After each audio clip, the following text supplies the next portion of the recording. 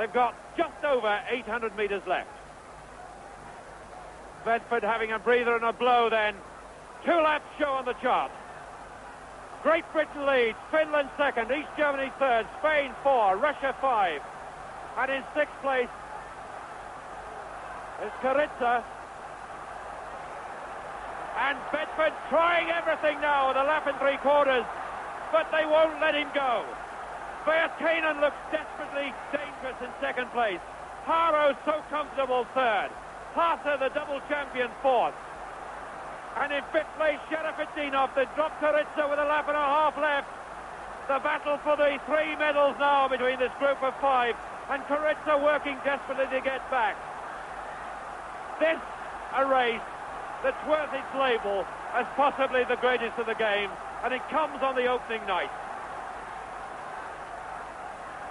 Bedford still looks reasonably easy, but one wonders whether he's got the finishing pace. And Kuritsa's now back with the leading 6.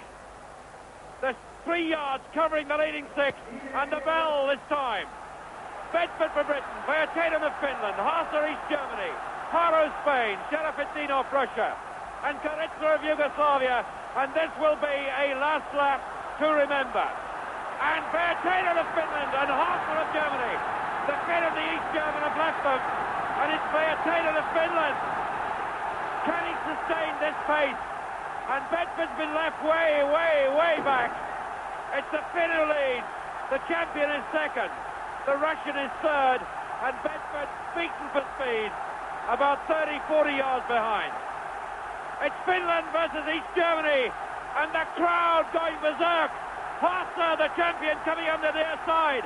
Vaatainen on the curve, 80 metres left, and what a finish! Probably the greatest 10,000 metres ever, and the Finn wins it. Vaatainen wins, and Haase is defeated. Sharafutdinov is 3rd, Kuritsa 4th, Haro 5th, and Bedford 6th. And that a fantastic run, a last lap that will go down in history.